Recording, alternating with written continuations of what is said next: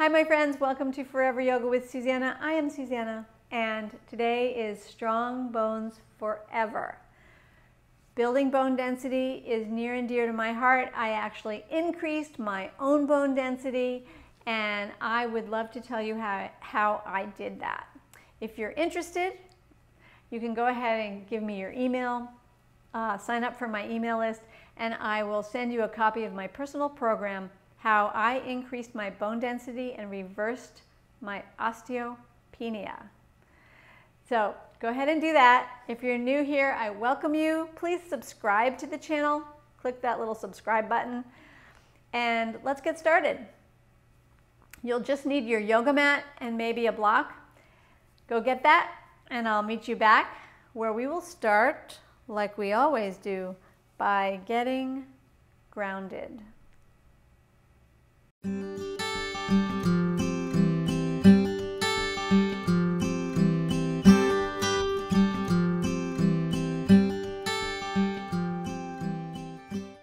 Hi, and let us begin focusing on our skeletal structure in a short meditation where we really tune into the shape that our bones are making in whatever position we've chosen to sit in to start the session. So come to a comfortable position. You can sit on a block, you can sit cross-legged, you can sit on your heels, you can kneel on your heels, whatever comfortable position you'd like to find.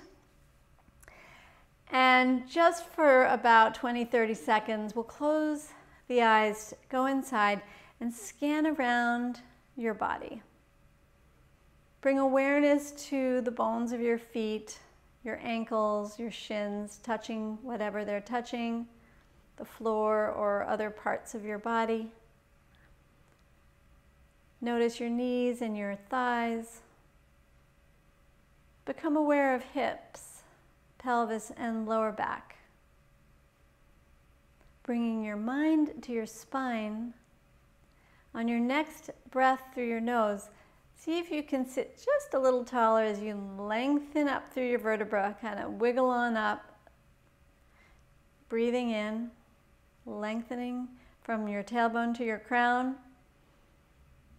And then with shoulders heavy and relaxed, notice your elbows, your wrists, and your hands, and your jaw. Awareness of all the little muscles of your face, and then your skull. And take the next few moments just to be still with your breath, hyper aware of your skeleton in this position today. Awesome. And now please open your eyes and let us begin movement by coming onto our mats on all fours. So transition, take your time, move anything in the way out of the way, and come on down to your forearms. Pressing down onto your forearms, adjust your knees and your hips behind you. And now taking the left leg, slide the left leg back behind you and hold. You're pressing into the ball and toes of your left foot and breathe. Great. Now take that left leg and lift it straight up and hold. So it's approximately parallel to the floor, though you cannot see it. And hold. Breathing in and out. And then lower and lift it. So let the toes touch the floor, come back up. Do that 3 or 4 times. Lower and lift. And the next time that you've lifted it, heel to butt, squeeze heel into your butt with a hamstring curl. And do that 3 or 4 times. Bend and extend. Inhale, exhale. Always through your nose. Strengthening the muscles around your hip joint and your knee. Very beneficial for our skeletal structure. Good. When you're done with a few hamstring curls, pause, lower, and now slide the right, no, let's see, that's the left leg. So take your left leg to the left at a right angle to your mat. Your right or opposite forearm is your support.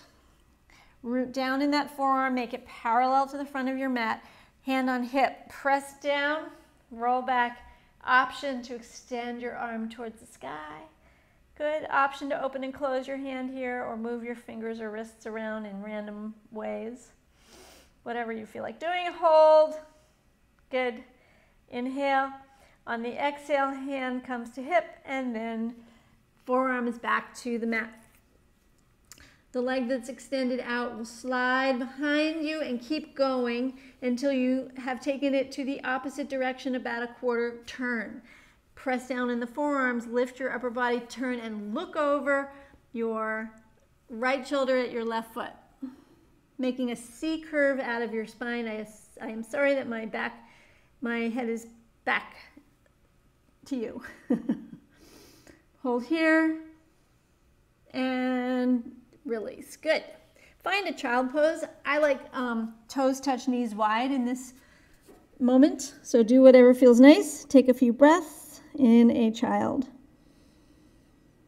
Again, because this is yoga and because we are focusing on spine strength, take this resting moment to send awareness breath into your bones, into your hips, into your spine, knees. Notice your feet. Good, and now begin to rise back up to do the other side. So crawl your way to the front of the mat on your forearms. The opposite leg, in my case that'll be, well, maybe in your case the right leg, whichever is the other leg. Press into the ball and toe of that other leg, most likely the right leg. Hold. And now lift the leg up and hold, squeeze, press down and lift the upper body as well. Press the floor away with your forearms. And now lower and lift the extended leg 3 to 4 times. Up and down, up and down. Great. Now hold again, hamstring curl, heel to butt, 4 times or so. Squeeze and extend. Squeeze and extend. How happy are your hips now that you've been doing hip strengthening work? Very happy, right? Hold it out again. Pause. Lower. Go to the same direction with that leg. So if it's your right leg, it's sliding to the right at a right angle. Left forearm is parallel to the front of your mat for support. And rotate to the side. Extend your arm up if you like. And make random movements with your hands, fingers, and wrists while you're up there. Good. Breathe, breathe, breathe. Inhale. Exhale. Good. And now you can look down, slowly come down to your forearms once again, and then make a curve behind you. Slide your foot on the floor until you're going all the way out to the opposite direction, about a quarter turn out. Look over your shoulder at your foot. Breathe. Good. Inhale, and then the exhale will bring you behind and 2 knees down. Good. Come all the way up to your tall kneeling position and hold. Step forward. Choose whichever leg is the non-habitual one. So usually one would, if you're right-handed, your right foot would go forward first. So choose the other one. Whichever one is non-habitual for you. Curl your back toes, lift yourself up and forward, and find your way to standing. Okay. With your feet approximately hip width apart, bend your knees, get rooted and grounded, press into the floor. Good. And then inhale, arms out to the sides and lift up. Exhale, fold forward and down. Standing forward bend with soft knees. Slide your hands up your shins, find flat back. Inhale, exhale, fold. Root down to rise up as you press the floor away. Energize the leg muscles and lift yourself up. Exhale, release your hands beside you. Place your hands on your hips. Step your left foot back, planted at a slight angle. And then open your body to the left And no exact position is necessary here. You can bend and straighten a little bit the knee. You might go a little over the knee, over the toes. You might rotate a little side to side. Yes, I'm asking you to kind of play with the position and just feel yourself adjusting. The foot kind of moves around. You bend, you straighten, you go to side to side. Now, if you have anything going on in that knee, this is an opportunity to listen to your knee and know, oh, going that way doesn't work, that way doesn't work, this does work, whatever works, okay? And you might have to straighten a little, find what feels good. And now, your left hand on your left leg, right palm up, reverse warrior, breathe. Inhale, exhale, place left hand on your hip, straighten the front right leg, lengthen, inhale, and exhale, drop down into an easy triangle pose. Top shoulder rolls back. No need to go too far down here. Breathe. Feel your feet engage, feel your inner thighs engage. Feel sort of a stretch through the chest. Option to extend the left arm up. Breathe. Inhale. As you exhale, come back up, extend the arms, and now airplane to your right, to the front leg. Hand on your hips, relax the shoulders. Bend the knee, you'll find warrior one. You might have to make a little adjustment for your hips to make some space for your hips. Both arms reach up. Good. Breathe in, breathe out. Warrior one. Inhale. On your next exhale, hand comes to your hips. Now, I'll ask you to pivot your back foot so you'll be in the crescent moon warrior stance. So it's still warrior one, but your ball and toe of your back foot. Also known as Kripalu warrior one. Good. Take a breath. On your next breath, bring your weight on the front foot. That's your right foot. Bring the arms behind you like airplane wings and start popping your back foot forward until you can lift it off the floor any amount and then find a balance. You can go all the way into your standing stick pose, your warrior three, or you can just be kind of up with your toe just barely off the floor. It's all excellent. Balancing on one leg, finding your breath.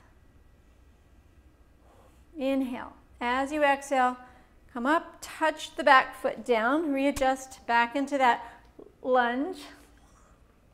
Both arms up, sink down, twist now. So I'm going to be turning my back to you. You're going to turn your back to me. As we turn to the right, extend left arm straight forward, right arm straight behind you, and really stretch it. And also really energize your inner thighs. You're pulling, and also see if you can feel your front foot pulling towards the back and your back foot pulling towards the front. So there's a lot of activation going on in this warrior twist. Inhale, exhale, come back up, and you can go ahead, open up into a warrior again, straightening the right leg, then pivot both feet forward, hands on your hips. Hips forward, heart to the sky, a beautiful back bend release, and back up to standing. Good. Pivot around, and we'll step forward to the other side of your mat to do the routine from this direction.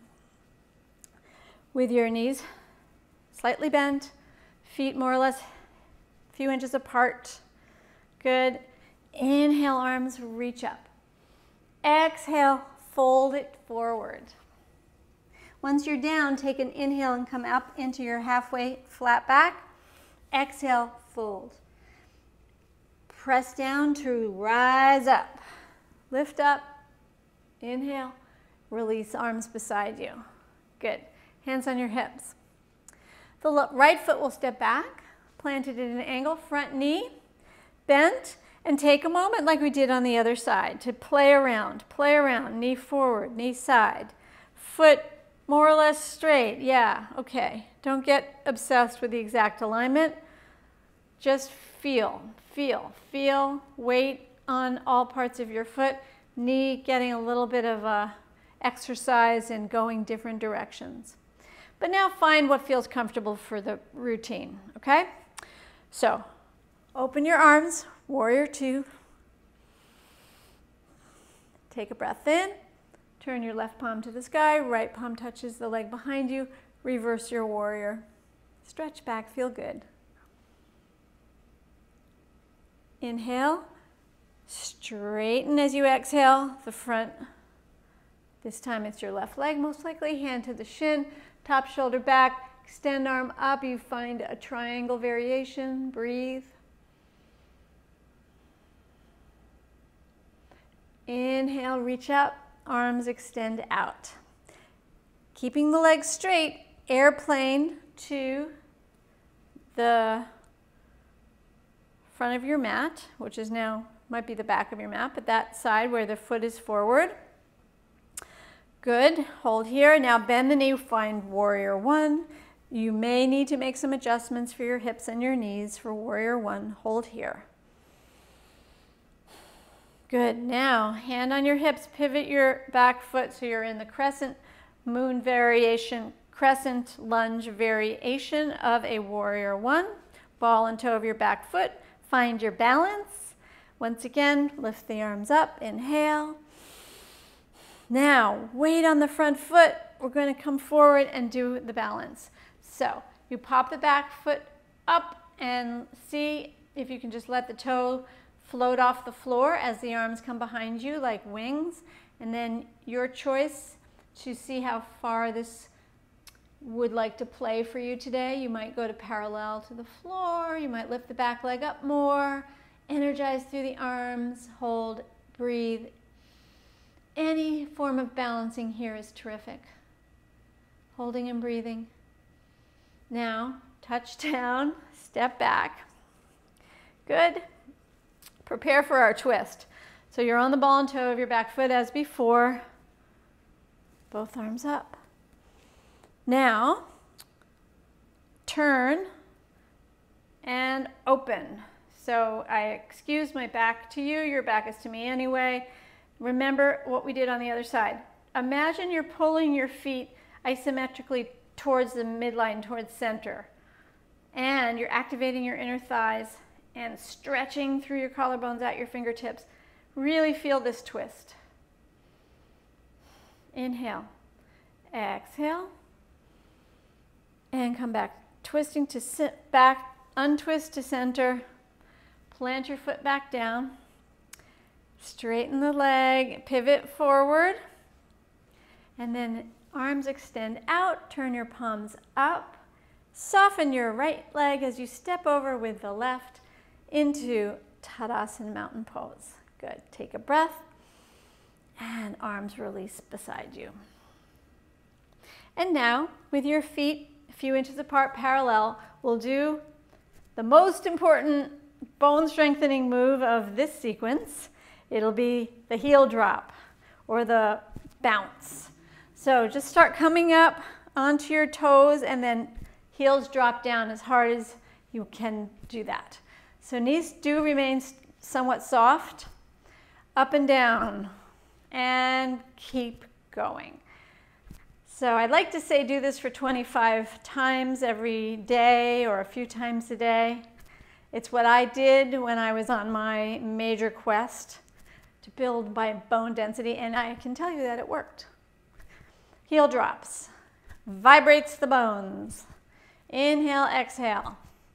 Let's just go for 10, 9, 8, 7, 6, 5, 4, 3, 2. Last one, you could hold just a little longer. Balancing toe Tadasana. Extend the arms up if you are so inclined. And release. Excellent. Shake it all out. A lot of work on our joints. Let's come down to our mats and finish up with Setu Bandasana. Most important well, I think it's the most important bone density building posture. I do it every single day, whether I'm taking a yoga session or not. And I recommend it highly, and you can do it in different ways, which would also be beneficial. Don't always do it the same way. So let's do it a slightly different way today than maybe the last time you did it. Walk your feet wider than your hips and bring your arms into cactus pose beside you. Good. Before we move up, let's windshield wiper the legs side to side just to release your hips and your lower back. Inhale, exhale. Good, and back to center with the feet grounded. Press down on the feet, activate the muscles of your legs, your inner thighs, your hips, and keeping the rib cage still on the floor, lift the hips up until you feel you have pretty much a straight line going from your rib cage right through the side body to your knees, and hold. So don't go into a full back bend. Keep your upper back still low, but your hips are lifting. Activate the hips by breathing. Now come up on your tippy toes, breathing, and let the heels drop down and release. Lower your lower back to the floor. Place your hands on your belly. Bring the soles of your feet together, knees wide, and breathe in Baddha Konasana.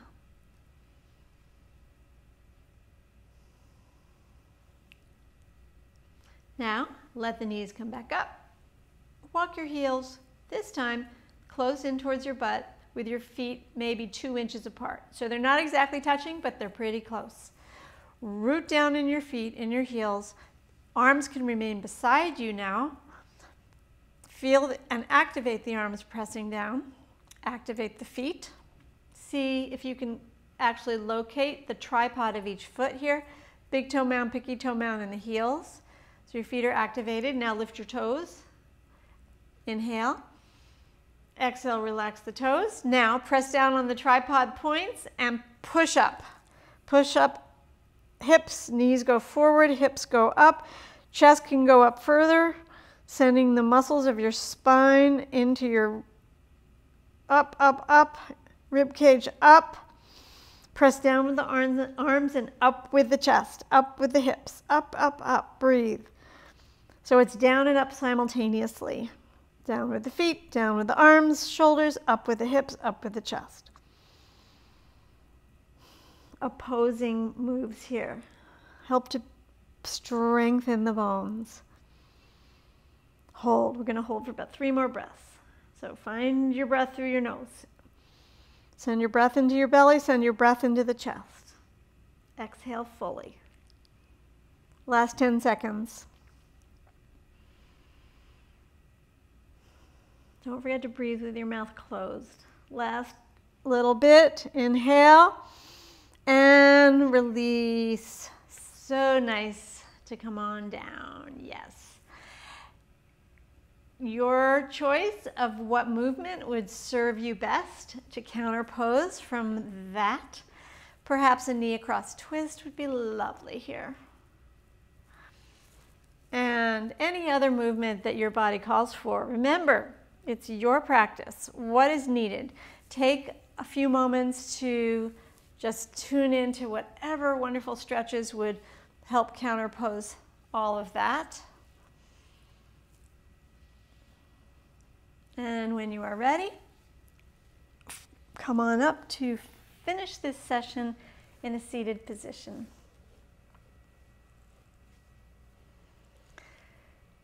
Once you have found your seat, place one hand on your belly and the other hand on top of your hand on the belly, so both hands on your belly. Tune into the rise and fall of your breath in your belly.